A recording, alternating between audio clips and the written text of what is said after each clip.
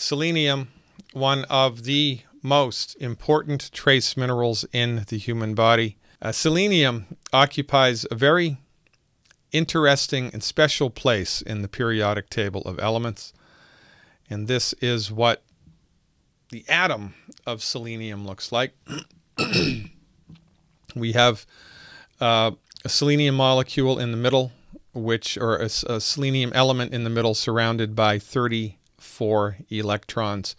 Those little dots are electrons, little circles in the outer rings around the Se atom are electrons. And not to get too scientific, but this is a relatively important thing to understand moving forward. The relationship between electrons and the atom that they circle around. The electrons circle around the neutrons and the protons in the middle of the atom, just like the planets orbit the sun. And the number of electrons which circle around the middle of the atom are very important when it comes to the health of the human body. Now, interestingly enough, the Food and Drug Administration allows people qualified health claims. Generally speaking, the only thing in the United States or Canada that can treat a disease is a drug.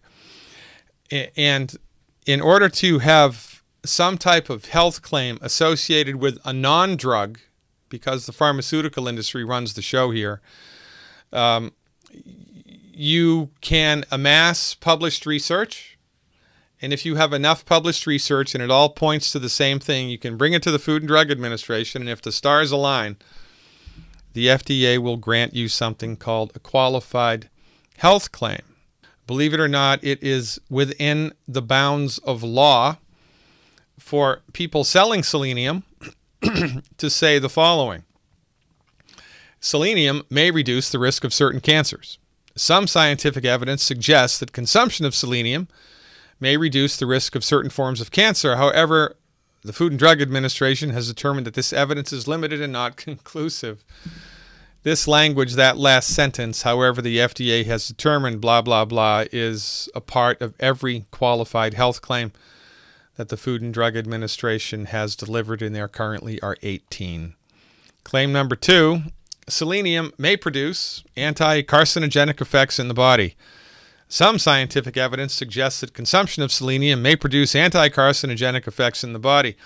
However, the FDA doesn't know if this is really true or not, but we're going to give a qualified health claim. By the way, there were over 500 published studies which were brought to the Food and Drug Administration.